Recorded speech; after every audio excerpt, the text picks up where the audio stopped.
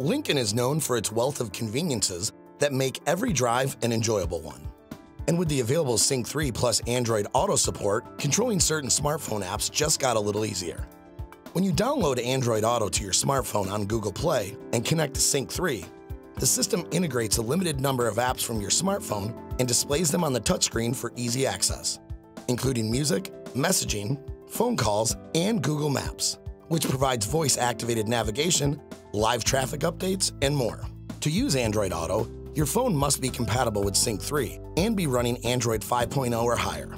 Also, you must have the latest version of the Android Auto app and other Google apps downloaded on your phone, including Google, Google Maps, and Google Play Music.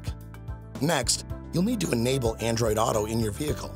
To do so, just press the settings icon on your touchscreen, Android Auto Preferences, and then slide the button to the right to enable.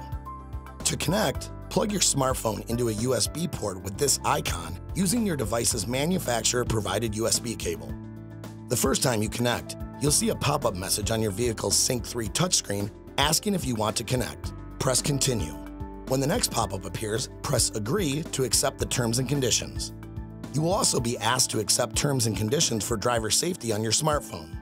Once you're connected, Android Auto will appear in the touchscreen, giving you access to your phone, text, Google Maps, and other available apps. Keep in mind, when you're connected to Android Auto, many Sync 3 features, such as the optional navigation system and Sync App Link, will not be available.